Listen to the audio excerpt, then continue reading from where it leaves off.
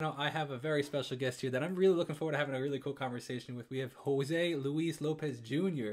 here on the channel. So thank you so much for taking the time to be here. I'm really looking forward to this. I know a lot of subscribers are going to be enjoying this content because we talk a lot about In the Heights and all the stuff that Lin-Manuel Miranda has done. So this is going to be a really interesting conversation. So I'd love to welcome you to the channel. And if you could introduce yourself, that'd be fantastic. Hey, y'all. I'm Jose Luis Lopez Jr. I'm a singer, dancer, actor, actively on Broadway, and I have a pretty extensive history within the Heights. And the Heights, like sort of came in and like changed my life, like in 2009. I did the Broadway version of the production, but I've also done like other iterations of it. So like the first national tour, for example, we had a really like critically acclaimed first Nash, and I've done like really special regional productions of it in like Los Angeles and in Miami. And I had the luxury of like and the honor of like being included in the actual film adaptation of the movie, which is now in theaters. Everybody's like enjoying that. So it's just like the gift that keeps on giving. I'm obsessed with the show. Like the show, just like I said, like it just like changed my life. That is so wild. So it's been a while. It's been 12 years being involved in it.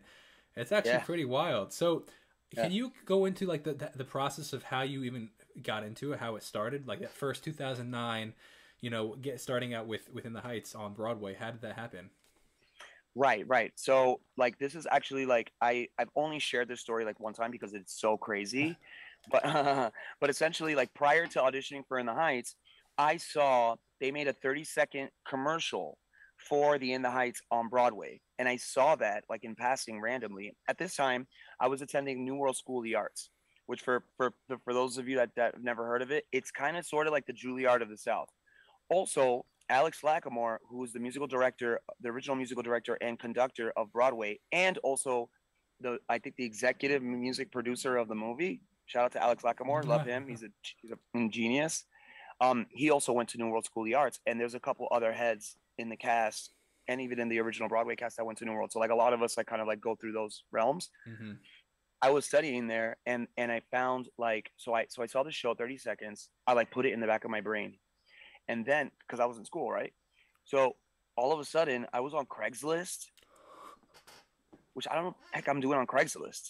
Well, everybody was on Craigslist. It's like this is like before like Yeah, Etsy, exactly. this is Sure. before like all this stuff. Absolutely. So like in Craigslist.org/, like temporary gigs, I see an advertisement for an open call for In the Heights. So I decide to go. And Lin Manuel Miranda was there, Alex Lacamoire, music director, Thomas Cale, the original director. Shout out to Thomas Cale, who's like killing it. And like pretty much all of the Bill Sherman, I think Bill Sherman was there. They're all a part of. I think it's like public knowledge. They're called Voltron, Okay. which I love. I think it's so cool. That's one of the things about like Lynn that I thought was really cool, and it's even infused inside of the music of In the Heights, Voltron, which you is said? Voltron. Okay. Like Yeah. like So like a transformer kind of thing? yeah. Oh, and one part of the Voltron that must be mentioned is at the Andy Blankenbuehler, who Okay. is like the original choreographer for In the Heights. I hope that they revive In the Heights because like people need to see this show on Broadway. Like the movie is fantastic. Like Chris Scott and Eddie Torres Jr. Choreographically like did their thing. They took it up to this like level that's like wow, that's like really overwhelming. But like the nuance and like the intelligence and the mindset of like the choreography on Broadway must be experienced. I think the world's going to be able to experience it because yeah. So I'd agree. I uh, think I think that the movie is a great way to kind of revamp it, not revamp it, but like kind of bring it back to into people's like the forefront of people's mind, and kind of right, bring it back. I think it would be a perfect segue to go right back into Broadway after that. right. So that is the craziest story that I've ever heard. Like working on Broadway from Craigslist is the craziest thing. And also like inside of that like they were having me read because for the first national tour I got a principal role which was a graffiti p so I played graffiti p in the first national tour. In the Broadway production I got hired as an ensemble member because at that time I was like crafting my versatility as a dancer, so I came in as a Latin dancer but they needed a guy that could do urban movement, so like that's what kept me on Broadway. So I was in there reading for the whole team.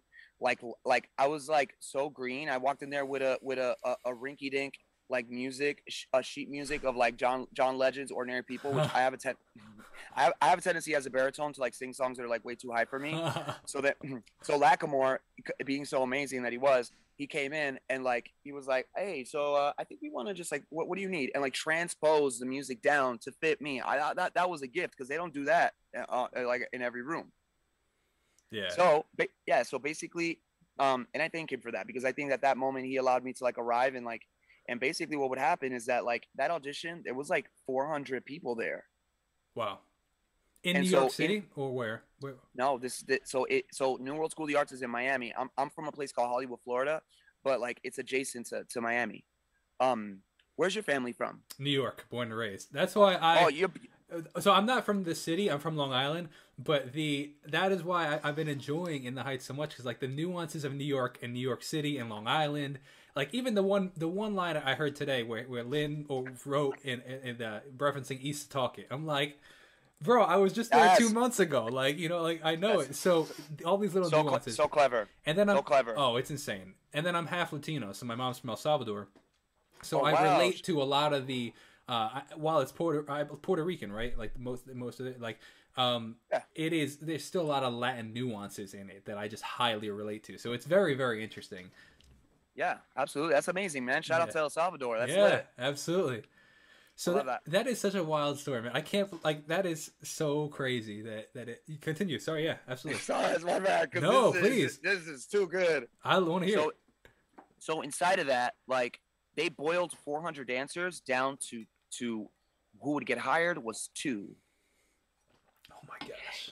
So basically, after the audition, like, I just went back to my regular life. I had just like gotten a new apartment. We're like trying to furnish it, where we got like a broom and a rag. That's all we got in this like crazy, like it was a great space, but like we were just living that college life, you know? 100%. And all of a sudden, like at that time, my boy was like, I for some reason on the application I put my boy's number on there, and so they called him, and he didn't get the voicemail, but until like later. So it was like 2 weeks that passed by. Oh my gosh. And then all of a sudden he checks his messages and he's like, yo, I think you just got this job. And I was like, what? Can you like double check that? And when he went into the thing, it was our company manager, a really great guy named Brig Burney, who was like telling me, hey, Jose, we'd like to give you a job and you're going to have to move to New York like tomorrow. So yeah, that's pretty much my story. It's crazy, and then it's never been the same ever since. So shout out to your friend who didn't get pissed off at you for dropping out of that apartment. Right. No, I replaced my roommate. Oh, okay, there you go. No, that is wild, man. That is so cool. So it's so cool how so many things work it out for you in that situation. You know, the fact that first of all you got that appointment to get into that from Craigslist of all places, right? Craigslist. Then Craigslist. Alex Lackamore changes the key for you, works with you on the audition. You know, like who does that? And then the fact that you still got the part 2 weeks later after you didn't respond for 2 weeks that they waited for you is crazy. You know what that's called? That's called, and I know it sounds a little corny, but that's paciencia y fe. Absolutely, 100%. I love that reference though. That's a good reference. It's one of my favorites, man. That's a good reference. That is so wild. What a cool story, man. And the part of the thing that I love the most about these conversations with the people that I have on the channel is the uniqueness of everybody's story. Like everybody's story is so unique, and that's what I love to. So part of the reason I want to have these conversations is to inspire artists like myself that it's actually possible to make a career in the music industry, you know, or in the arts industry, right? Because, you know, when I started off, people told me forever, like, oh, you'll be one, or they didn't say that. They said it's 1 in a million kind of thing. What makes you different kind of thing, you know, like, why do you think you're going to make it? It's hard to make it. All these things. And it's like, okay, look, but I put in years of work, you know, I put in hundreds of thousands of hours, like hours and hours and hours. And now it's starting to pay off. It's like, well, like if it's working, you know what I mean? It's possible. And I want to share that with people. Say like, hey, look, I'm not some anomaly. Like I put in the work, and if you put in the work, it can happen, kind of thing. You know? Absolutely. So that's what I love sharing your stories. That like, but my story is different than your story. So it's interesting to hear. Because it opens people's eyes up a little bit more, being like, oh, okay, I don't have to follow this one route to become a musician in the industry, or an artist in the industry, or a dancer in the industry. I just need to do my route. You know what I mean? Right. That is so cool, man. So I know like I'm getting questions asked, but now I'm like super curious about like more of your journey. Sure. Yeah, absolutely. So I dropped out of college in 2014 to be a musician full time. I went to 1 year of music school.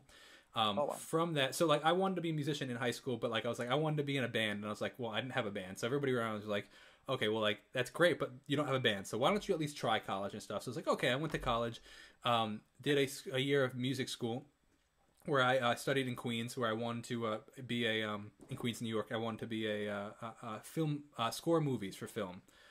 So I Nice. was super Wow. interested in that. Super interested in like Hans Zimmer. I don't know if you're familiar with him. Ah, what? Yeah. So Amazing. huge fan of him and all that stuff. And then I started writing songs. I had been writing songs prior, but like I wrote and released my first song in like March of my first year of college. And after I released that first song, I was like, no way, I want to do this full, like this is it. I need to do this kind of thing. And then Yeah. I wanted to promote that song, so I was like, okay, I need to, do I, go to this class, or do I write this essay, or do I write this song? Well, my parents were paying for college, so I wanted to respect them, so I finished it, but I was like, I'm not going to waste their money kind of thing. So next semester I dropped out. Right. And then from there, just one day at a time.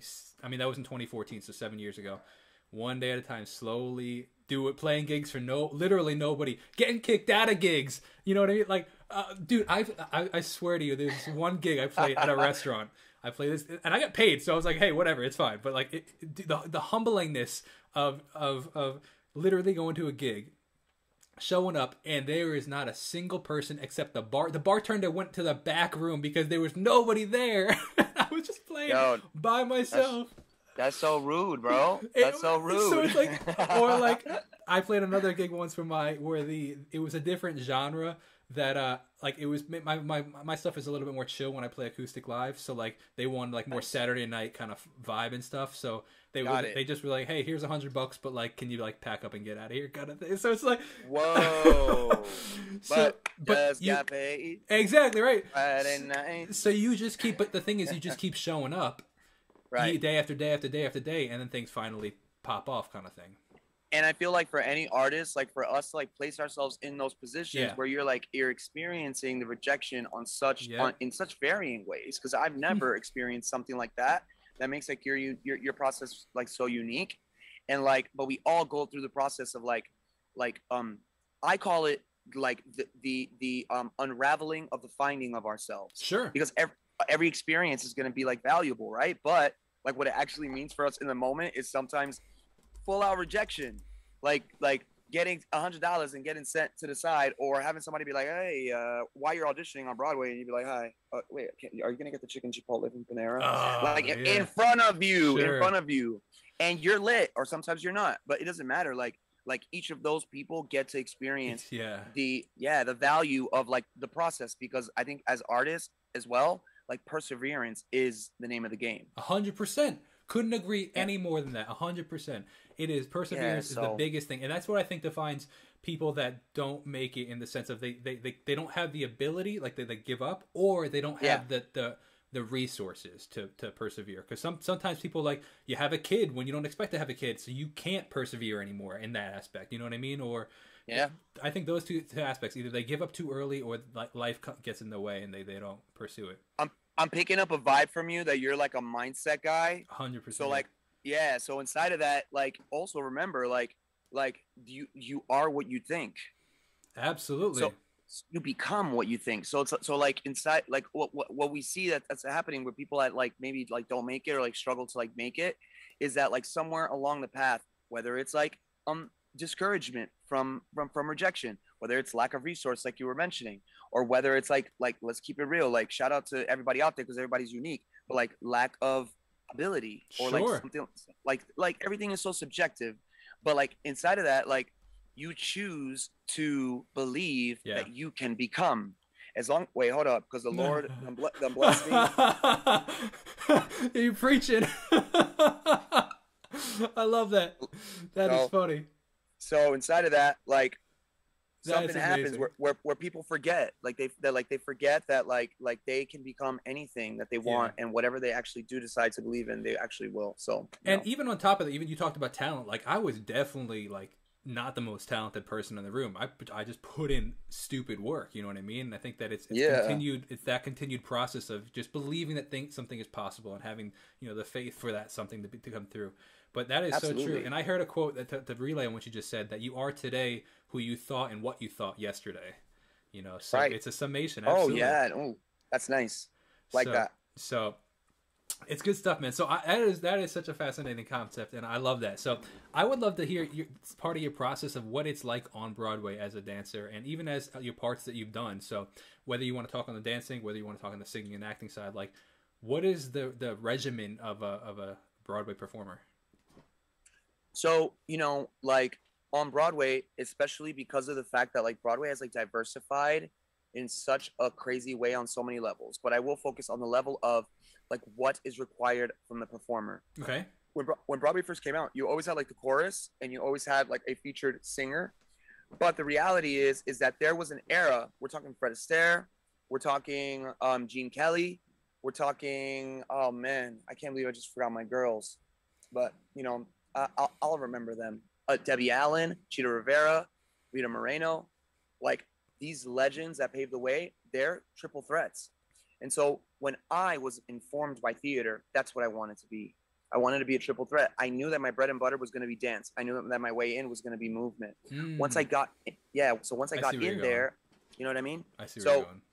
But my ultimate goal was never to like get in as a chorus member or as a dancer and stay there, because I had ability vocally, and that ability was encouraged, and I had the courage to place myself in rooms and in spaces where even if you're considered like the best dancer in the business, like the minute that you step into in front of a creative team and you say that you're going out for a singing role, they're not looking at you as like, oh, a dancer that sings. Now immediately you're placed in the land of like Joshua Henry, like you're placed in the land of Idina Menzel, you're placed in the land of like the great singers, and you got to compete up there.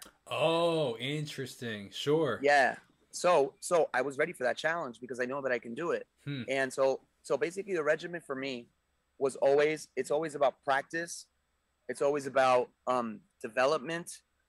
It's what I learned later, because I got to New York as a little backpack kid from a Spanish beachy hood. So like, and I'm proud of that space, but I was undisciplined. I don't know what the heck I was doing. I could sing a note and I could hit a step, but we had a long way to go. So like later I learned that like, it's not just about what you do, it's about who you are. So like inside of that regimen, like it was about how could I like bring the best versions of myself into the space, because the audience deserves it. Sure. Like the audience is the one that's paying, like on Broadway, like someone like Hamilton, like is setting the precedent for like the $1,000 tickets and all that stuff. But in the hindsight, like was charging their rates, and people were paying for it and showing up and selling that theater out. I mean, they won the Tony in 2009, 2008, 2009, won like 5 of them, I think. Wow.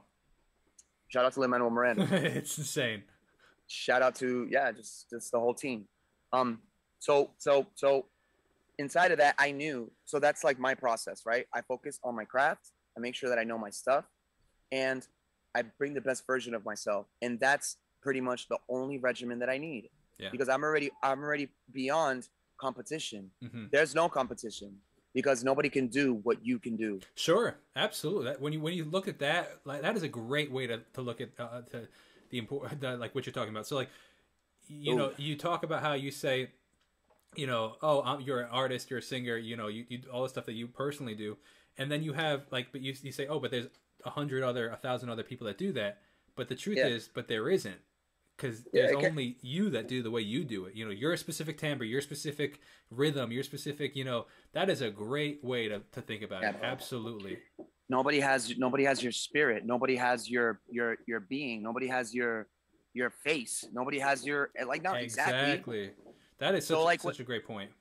Yeah, and I think it's a downfall that a lot of people face when they get to New York, which is like inside of the rejection that's already there. It's like built into the system. I don't know if we'll ever really get over that. That's something that we have to like do, because the shows are requiring such specific energy that you got to be selective. They want the best of the best. Sure. So yeah, go ahead. Sorry, no, continue. Sorry. So like inside of that, I think what people get wrapped up in it is like, yeah, okay, you got to play the game, but then like now they start like thinking about the rejection of the creative team, and then like comparing themselves to everybody in the Sure. room. That is It's so freeing when you realize that. That's such a great point, man. That's actually, I love that. I gotta start thinking that way. That is such a great point, man. I love that. Nobody could do what Jacob does. Exactly. I don't. When I first, I was agreeing. Let's move on. I didn't mean it to come off like that, but that's funny. But that's a great point, though. I love that.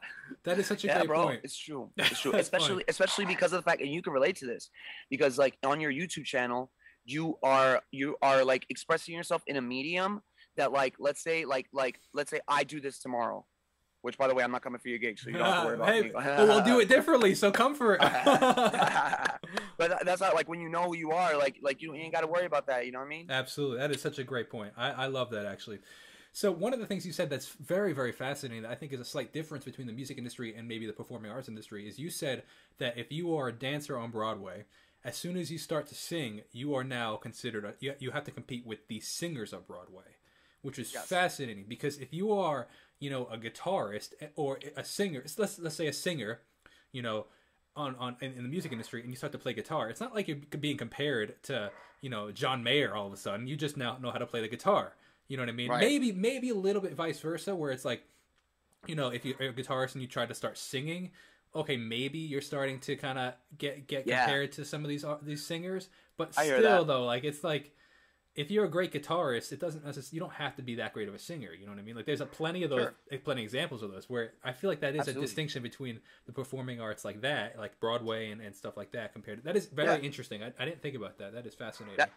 I'm interested by your point too. I didn't actually like really fully realize that, but yeah, you're right. I guess like you don't really have to, there's not the same comparison on Broadway. Like it's totally there. Well, there is another realm where it is similar, which is if you're a dancer or a musician and you want to become like an actor. Sure. Yeah. I'd agree with that. Now they don't care. They don't care that you hit in it. Yeah, exactly. They're like, do you know how to act? Like, you know what I mean? So I look at it. Sorry, go ahead. No, go for it. I was going to change. I look at it as a proper challenge because like I think it's Drake that said it. He said, so you could see, and my dreams are who I'm racing with. So you could say I'm pacing it so that I'm always chasing it. Like if we focus on the process and not the destination, and you have the mindset that you can become anything that you want, you can become anything you want. And you stop rushing yourself, right? That is so important. It's like, okay, I don't have to be there tomorrow. Paciencia y fe. And have paciencia y fe. And he's the GOAT saying that. Yeah, exactly. So this is a question from one of the subscribers. This is a cool question. This says, she says, did you have a mentor or how did you improve your craft? Like, did you train with anybody or like, is this all self-taught? Oh man, I don't think that I would have made it without a mentor. Okay. Like, agreed. Like I had mentors on multiple levels, but in the realm of like art, my mentor is a man by the name of Diego Salterini. He's like an Italian, like Chicago jazz 80s dancer, fantastic dancer, big old guy, extremely handsome. Shout out to Italians. He taught me everything that I needed to know about not only being a great dancer, because I had to catch up, man. Like by the time I got to my freshman year of my art school, there was one older classman named Rashad, and I forgot his last name. Shout out to Rashad. I'm glad that Rashad was there because I had like a merit that I wanted to meet. And then when I met him, I no longer like considered him competition in that space. And I think it was because of a lot of things that Diego started placing in my mind at that time about like highlighting like my uniqueness. Rashad was brilliant. I'm glad that I never got to the space where I had to, at one point he became like my school brother. So like, I'm glad that I never got to the point where it was like, oh, I want to show girls you, marbles on the floor. You know what I mean? Because there's also that. So like, Diego Salterini was like the one that like got me ready. My 3 teachers at that time, Hannah, and my other teacher Joe Matos. Shout out to Joe Matos. One's in New York, one's in Miami Beach, and Diego's also Miami Beach. They got me fast tracked to get into college. So like if it wouldn't have been for the mentors, I never would have went to the Boston Conservatory, which was my first school. And at the Boston Conservatory, I didn't know where I wanted to place my ability yet. Like I knew I wanted to dance, but while I was there, do you know Joe Jackson? I know the name, so continue depending on who you're talking about, because that's He's a super like, he's like, generic name. Generic name. hey Siri, who's Joe Jackson? Here's some information.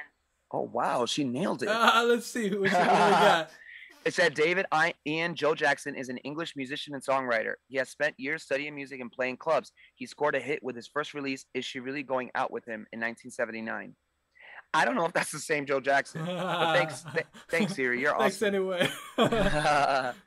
In any case, what I remember Joe Jackson is like Joe Jackson is like an early 90s, like I want to say like VH1 pop rock artist, which I love, VH1 pop rock artist. Sure. And he did an original work at the Boston Conservatory called Heaven and Hell. Basically, what he did was he took the concept of the 7 deadly sins and he made them into like musical manifestations. It was a brilliant idea. And then the show had a guy named I forgot I know the actor's name, but I forgot the name of the actual character. And I played Mephistopheles, who was supposed to kind of like be like the devil and stuff, but we don't really do all that. So inside of that, that was my first opportunity where I got to use my dancing as like a story to tell stories. Interesting. Time. And the applause was just crazy. So like I was like, oh God, I could get used to this. I love that. and then musical theater majors, because you know at the Boston Conservatory you're split up by disciplines. So they would come out to me like, oh my God, I love your work. And I was like, oh my God, more of this. Sure. Not the big mind thing. It was just like, wow, like this is a part of what I want to do. I want to tell stories. I want it to impact people, and I want to be like well known for it. Absolutely, that's great. That is such a cool story. Absolutely. Yeah. Sorry, I'm long-winded. So to like the short answer is like Diego Salterini when I was in high school, but like that's like my contribution. Absolutely, I couldn't agree more in the sense of like it is. I think it's very important to have your like mentors in life, whatever that may be. You know what I mean? And interesting enough, I some of the biggest mentors in my life I never even met. You know, spending hours and hours and hours listening to their podcasts or watching their videos. Wow. You know what I mean? Yeah. Like, it's maybe not necessarily a mentorship, but I've learned tremendous amounts of things from people that But that is so cool. So, question for you as a professional dancer, I am a horrific dancer. What is the best way to get started? I can make the music, but I can't keep the beat for my life, bro.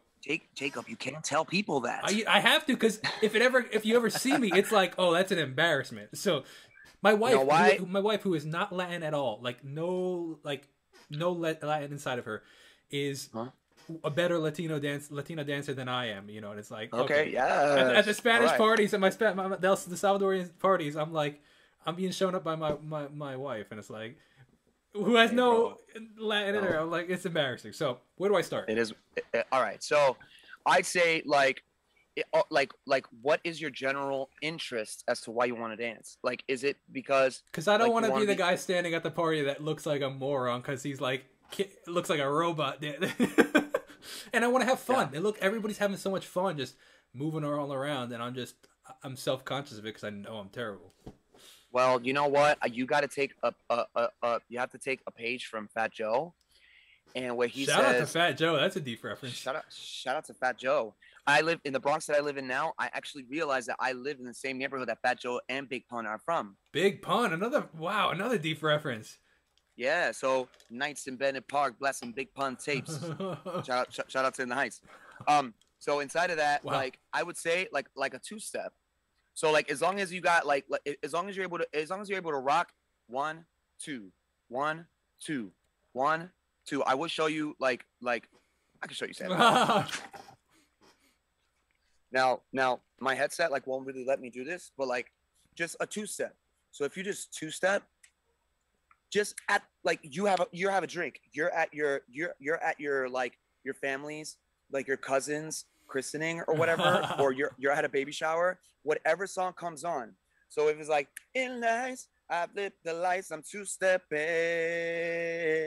So inside of that, then let's say like what's like a famous like a Salvadorian song? At the top of my head, I don't know. We listen to Latin music in general. Daddy Yankee is not Salvadorian, but he's got that classic reggaeton. So Daddy Yankee. So you got. Yeah. Whoa. So Keeping that's the reggaeton. two-step. So I can keep the beat. Keep a two-step. So I can keep the beat, but I am rigid as a stone. So what do you do for that? How do So I then loosen up? what I would decide, I would encourage you to do, because you're not going to be able to get around the fact that like you have to go to class. I would encourage anybody out there that is interested, and you specifically too, Jacob, like that wants to get better at dancing, to like reach out into your communities and find like a studio.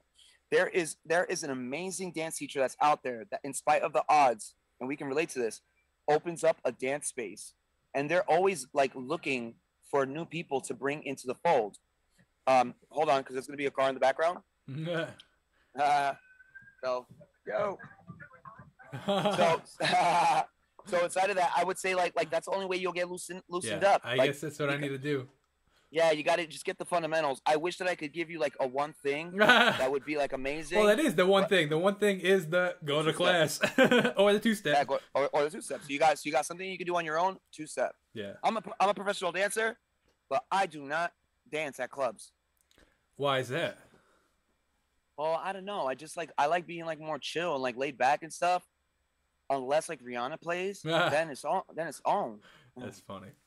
So she just gets me moving. Like now I'm like yeah, like if there's a DJ that has the right playlist and Rihanna is included in that mix, that gets me out on the floor. But like usually I like to like lay back, so that's why I take the position that I take. But I would love to see like content of you going to class. You know what? I think that could be cool content, especially because like then I'm playing on, because there's this country artist. I don't remember his name off the top of my head, but my wife loves watching the videos and stuff and talking, because he puts this song on or starts playing his country song, this pop country song, but he has the moves, man, and it like everybody loves it, and it's like, I need to start being able to do that, where I can just break it down on my. I'm not talking about being a professional dancer, but like not looking like a moron kind of thing. Yeah, no, man, you good. Like if you get into class, you'll be like super good. Yeah. And then also there's certain spaces, especially because you're in New York, like you can go and here, let me actually just like shift again. Sorry.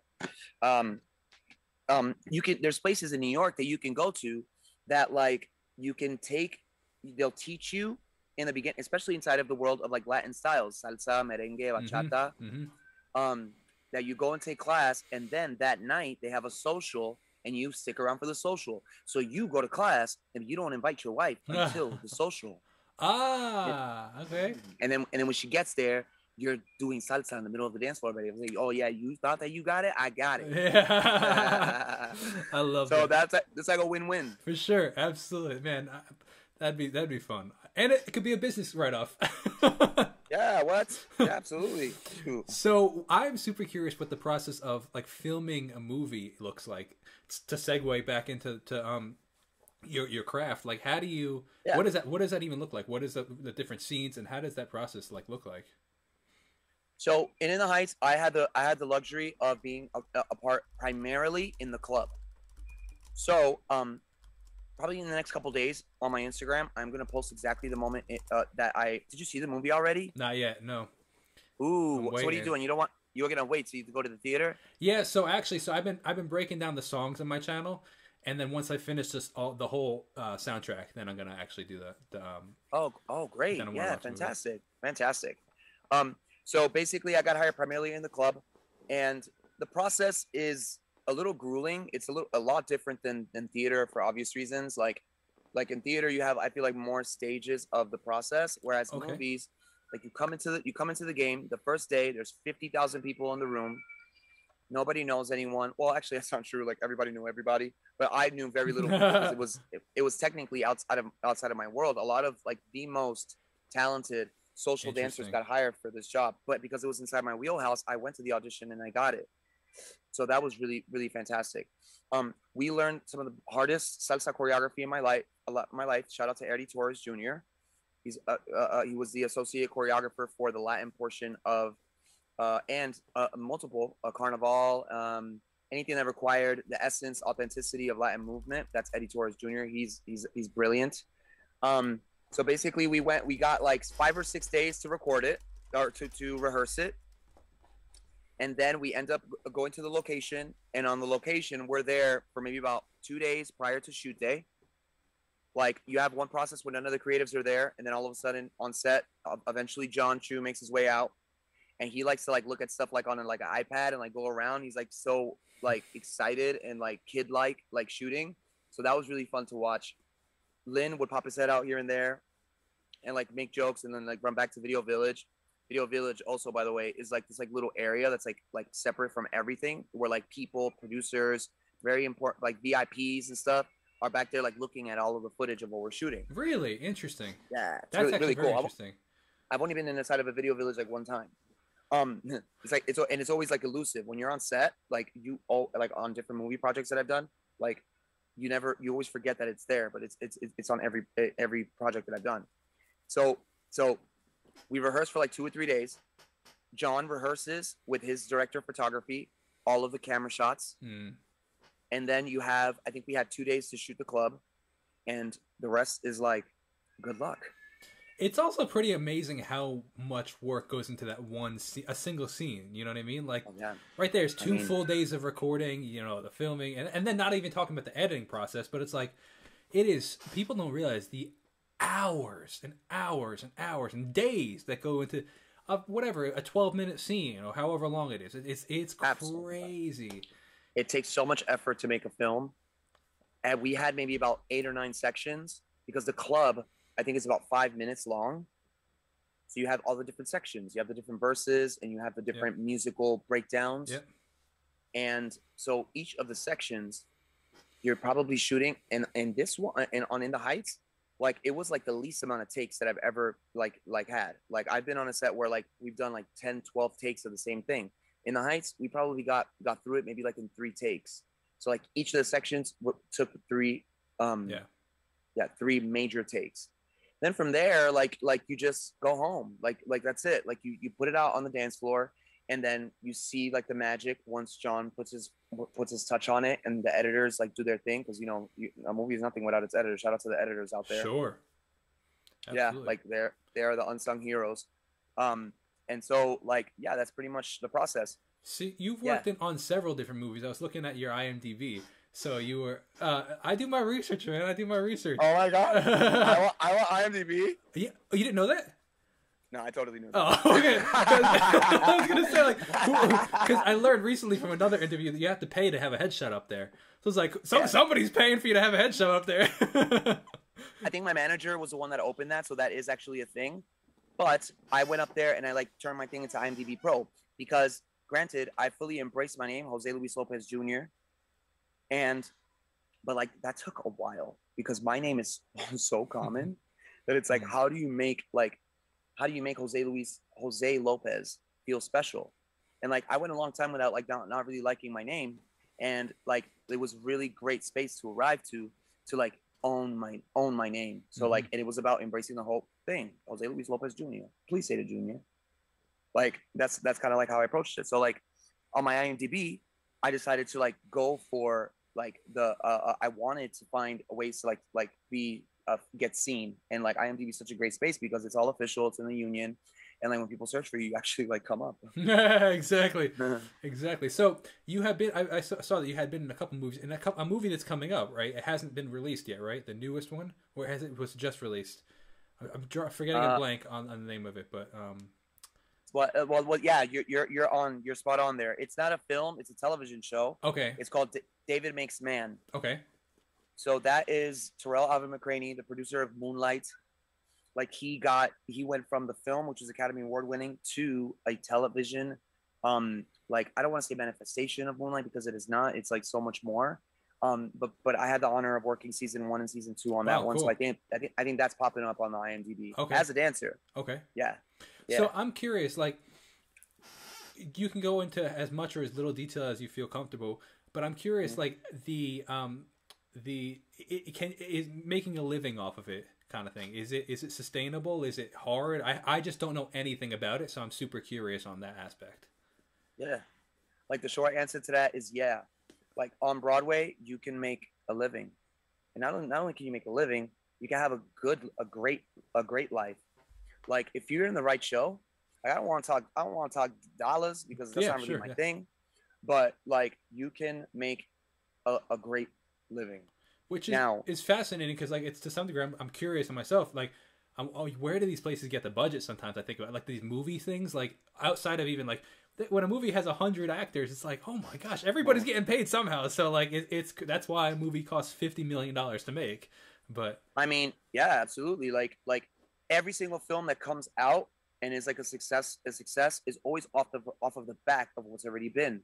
Like Hollywood is an institution inside of this country. So like we're the creators of that genre. And so inside of that, like there's a lot of guys that made like a lot of money. So, and like money that where it's not even fathomable. sure. And so, and also they're still like it is, and it's on the backs of the people, right? Because it's like the people are the ones that got to go and support your film. Sure. So that gets recycled back into the next films that Yeah. you do. And as you have something the craziest, like what was the last thing that I think I don't know what the full budget for In the Heights movie was. I'm interested to know that number. Should I ask Siri?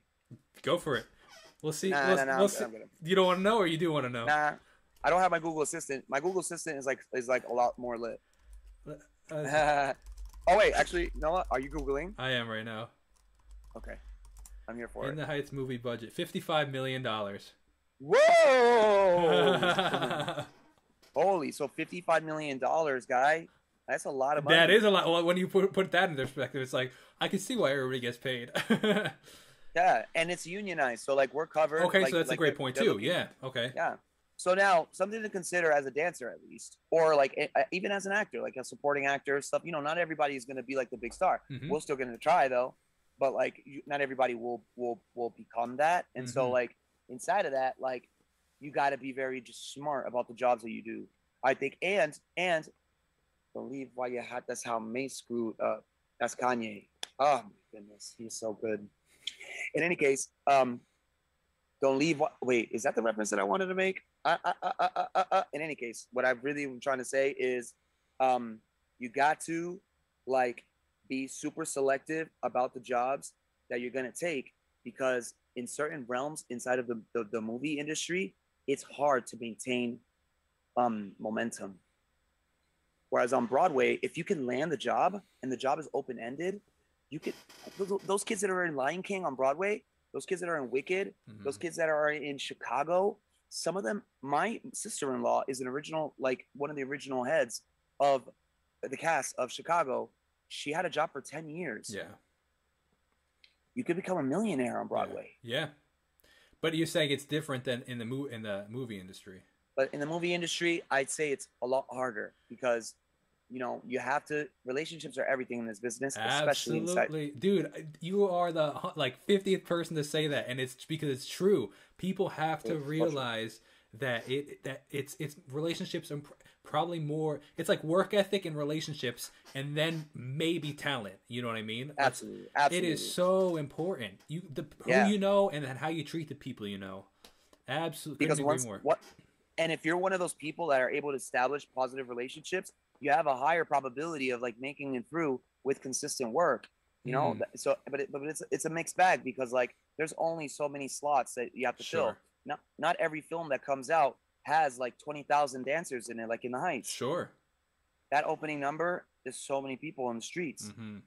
That's a blessing for like a lot of these dancers and performers that are out there. But not every job is like that. Sometimes you'll have a job where they got 7 dancers, and the 7 dancers are gonna make it happen. And so you know they go through a list of like 300 dancers to pick the 7. So, and then that job could be a single day shoot. Sure. So I'd say it's a lot tougher. Do you have a preference between working with like movie and television versus Broadway? Or you just love I'm a Broadway baby. Okay. So it's like Broadway brought me into the fold. I have a love for film and television as an actor. And as a dancer, because of the role models that I've had, like Gene Kelly, I would love for that to come back, the triple threat to come back for the screen. And I think Anthony Ramos is like paving the way for that because that boy can sing, that boy can act, that boy can hit a step. He's genuine, authentic. Like, where they do that at? Like, it's not fair. Yeah. But it is totally fair, man. Like, I'm glad that he's there, and I'm glad that he's like now he becomes like a young role model, and that's like what I want to do. Like continue to do on Broadway. Cool. Like I'm really happy where I am. Yeah. I like that. That's really cool. So what are some of the aspirations that you have? I'm curious. Where do you see yourself wanting to go? Oh, thank you for asking me this question. All right, hold up. There's another car coming. So, well, you gotta wave to them just like you did to the last person. that's my little brother. He thinks he's real cute because he's rocking my Yankee fitted, but not the blue and white one. It's the black and like orange one. Oh, okay. I like Yeah, it's because I have an oddly shaped head, and so therefore like that hat makes my head look good. that. In any case, I think for me like the biggest dream that I have on Broadway right now is to play Fiyero in Wicked. Okay. I love that. That's all. I love the specificness, however you pronounce that properly. The super specific dream. That is cool. I like that a lot, actually. I know who Fiyero is. I've been like the bad boy that has to be reformed. Like I just understand. And Wicked is one of my favorite films. Like I've said that in a past interview that like I like know everybody that I need to like make it happen. So I'm just like taking it a step at a time because there's steps up on this journey. And so therefore like there's an experience that's gonna happen that I'm really excited to share with everybody, especially like the heads that are in the theater industry. And in that space, I'll be able to begin like what could eventually be. And who knows, maybe beyond Fiyero, there's like greater roles. But like everything right now, out of the roles that have inspired me, especially because there's never been a Latin Fiyero. I love it. And that's a crime. Because we can do it. Absolutely. 100%. So yeah, I'd say if there's one, it'd be probably Fiyero. That's cool. Has there been previous, or is there a specific moment in your career where you're like, this is the moment where I feel like I've quote unquote made it? That's got to be the moment that I arrived at the stage door at the Richard Rodgers in the Heights, where Hamilton is now. In the Heights was there first, and I show up with like 2 bags, and I open the door, and it's Chris Jackson. And I don't know if he remembers the story, but he like opened the door. He's like, "Yo," and like helped me with my bags like inside, and I go in, and it was like this like whole other world. I was like, "What the hell?" Mm-hmm. Like I was just like flabbergasted. That is so cool. And I just like couldn't even believe that this was my life. And at that time, I thought that I was only going to get paid once, and then the next Thursday I got paid again, and I was like, "Oh yeah, thanks, thank you, Jesus." For real. In any case, that was a defining moment. Like I knew that at that point I had made it. Do you ever struggle with the concern or are you at a point where you're like your faith is consistent in the sense of like, okay, I'm not sure that this is going to sustain, or like, no, I'm on the road, this is going kind of thing? Yeah. I think the transition between my first and my second show was probably like the most testing time in my life. Because, a lot of people like to say that, the success is making it, right? And in a lot of ways, like I just said, like it is the defining moment. But inside of that, I realized that like a more challenging thing that you have to do, sustain success. 100, couldn't agree more with that. It is that is the biggest defining thing, especially like, now we're talking music for a sec, one hit wonders and sustaining careers. You know what I mean? Absolutely. It's one thing to make it for a minute, but to make a career is a completely different thing. And they talk a lot about that with sophomore albums with artists. It's like, cool, you can have a great first album, but the true pressure, the true defining moment is if the second album is going to be a hit. Absolutely. I would highly agree with that. That's a great point. So when that finally happened, and that show was On Your Feet, which is the story of Gloria and Emilio Estefan, that show didn't come out until 2015. Mm-hmm. So like I did in the Heights 2009. I did the national tour 2010, 2012, 11-ish, 12. Then from there, I moved to LA. And from 2012 to 2015, I was without a job. So like, it just is what it is. But I don't even feel like I have to say anything more than that. Like that, those are the testing times that as an artist, like you find out like who you are. 100%, if you're gonna persevere through it or not. Yeah, and then like my return, my quote unquote return to like Broadway, like I ended up going to like another open call, and that turned out completely different from In the Heights. I like didn't land the job that time. They were interested and they put me on the notes, but so when I got to New York, I auditioned a second time, and then the second time I ended up getting the job. So that wasn't guaranteed, and that was a perfect combination of like. It's a complete opposite story as In the Heights. Like now I knew people, so it was like my relationships that I had solidified, plus the talent, plus the timing, plus the preparation. Sure, absolutely. And then once On Your Feet happened, like I got re-encouraged, and so like everything else started to unfold. And then all of a sudden, television started happening for me, and then it just like it changed everything. That is super interesting, and like that re-encouragement is actually pretty fascinating. Like you need that like moment, that like kind of like, you know, nod kind of thing. It's like, okay, this is gonna work out, and then you kind of, that encourages you to go for the next stuff. I love Sorry, it. Caleb. Sorry, Jacob. There's no way around it because he is in school, but he didn't. I told him that Nino was gonna be on camera, but just say hi really quickly, Caleb. Hi. Hold on, let me get Caleb in the shot. We gotta move this over a little bit. What's Okay, going on, smile. Caleb? Caleb, what's going on? How are you doing? How are you? How is school? How was school, Chiquito? It went good. It went good. He said. Ah, I was glad. playing Splash. We're gonna go buy him. We're gonna go get him a tablet at Best Buy. Oh, well. nice. But after Nino's done with his interview, right? Mm-hmm. All right, little one. I'll be right there. Yeah, we'll wrap it up in a Sorry, second. One of the final questions that I have for you is so I'm curious that the dynamic on set, whether it be on stage or on a movie set, how much interaction is there between like the A-listers and like, you know, the people that are more in the background? I'm curious, like, are they like kind of off on their own thing, or like does everybody kind of intermingle? So, you know, there is no like straightforward answer to that. But what I will say, based upon my experience and specifically within the Heights, I think it's because like having a prior like a working relationship with Anthony Ramos, leading up to In the Heights, you know, when I got the job, we were able to. I was celebrating like that accomplishment for him, and he received me and celebrated my accomplishment of getting the film as well. So we had already developed a rapport. Leslie Grace, who played Nina, like she, you know, while I was in Miami, I went a period working for a Latin television network called Univision, and so inside of that, inside of that, pretty much, she had her U.S. debut, and I was her lead dancer in that. And then fast forward, I wouldn't see her until 10 years later. So when I got to the first day of rehearsal, she was getting out of her Uber. So it's almost like the same vibe. Like we recognized each other, we already knew each other. And then after that, like you let them do their process, you let them have they're working. Sure. So most of the other people that were in the space, like Corey and Melissa Barrera, these were heads that I was just meeting. So, you know, by nature, if you don't know anybody, like it's going to be a little bit more time. But like Corey's a stand-up guy, like he's really personable. Melissa was like so open, and she was like in the mix with us dancing, so it was really easy to get to know her. But you know, the same principle applies. Like if you know the actor, it's a little different. And also, it really depends on how the producers or how the shooting of the film like includes dancers. Sure. So if it is a more like inclusive vibe of everything, then you know you have the opportunity to you know, have a better social interaction with the actors. Absolutely. But if it's something that's a little bit more closed, which I like a lot less, then you know, sometimes you don't ever even talk to the actors, and all of a sudden you're like in a scene with them, and then like they just like do their thing, and then like you just go back to you being watermelon number 4. And I don't know why it's a watermelon. I don't know. I don't know. Is that a reference, like an industry term, or you just messing around?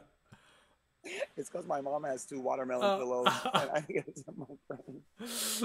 Hey man, I don't know any of it. You could have fooled me. So, but I wish that'd be kind of cool. The last question that I have for you before we wrap it up is I want to first of all say thank you so much for taking the time. It was a pleasure chatting. It was a lot of fun. Thanks. It was Thanks a for lot of having fun. me. I personally learned a lot, so I hope the people that have been watching and the people that watch after the fact enjoy it also. Awesome. But how can the people that are watching now and then watch in the future, how can they best support you and what you're up to these days? All right, so everybody out there that's interested in learning a little bit more about me, you can find me on Instagram at Life of José-Luis. Links in on there. Description. The link is in the description. You already know. So that's the best way for people to support you and what you're up to these days? Yeah, I don't really do Twitter. I definitely don't do TikTok. So Instagram is the best place to find me. Like I pretty much am an open book on there. You should do you should do 1-minute tutorials, 2-step tutorials. Come on TikTok, and then I could subscribe, follow you on TikTok and learn how to dance, man. TikTok? Hey, you never know. You never know. I'll consider it. Well, I want to Opposite say, of if you could just hang out for 2 seconds, I want to say thank you so much to everybody that did watch this, now made it to the end of the stream. You guys are the true ones that made it to the end of these videos. And if you watch it after the fact, thank you so much for taking the time. Hope you guys enjoyed this. Definitely go check out the link in the description, which is his Instagram right there. So, and I appreciate you guys watching, and I'll see you guys in the next video. Have a great day.